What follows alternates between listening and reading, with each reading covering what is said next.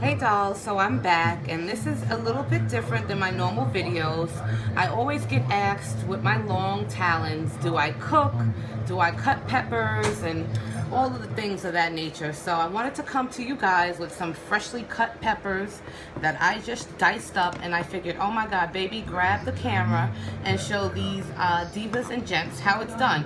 So I already, as you can see, gutted out these peppers really finely, pretty much getting rid of the excess that you don't need.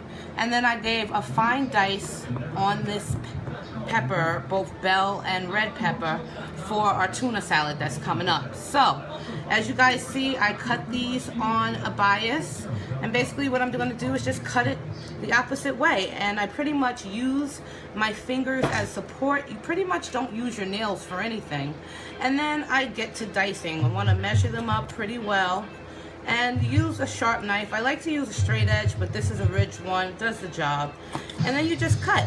You know, you definitely want to be careful of your fingers, you know, and you want to get a fine dice, whatever you missed, drag it in together, turn it around, whatever it is you got to do, and chop those babies up. Try to get them uniform. You don't want big chunks of peppers and then small chunks of peppers. But either way, it could be done with long talons, and I just want to show you guys just the start of my masterpiece. So I hope you enjoy your 4th of July, because we definitely will. Thanks for watching. Bye. So now we've moved on to the onions, and it's pretty much the same concept, you guys. Like I said, I use my hand for support, and I like to slice the onions in one direction and then turn them around and do it again in the other direction to get the best cut you can get, like so.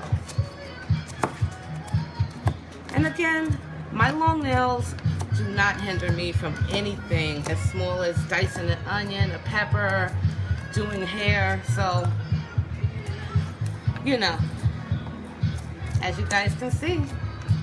So that's a session in the kitchen with a diva with long nails. Thanks so much for watching. Bye.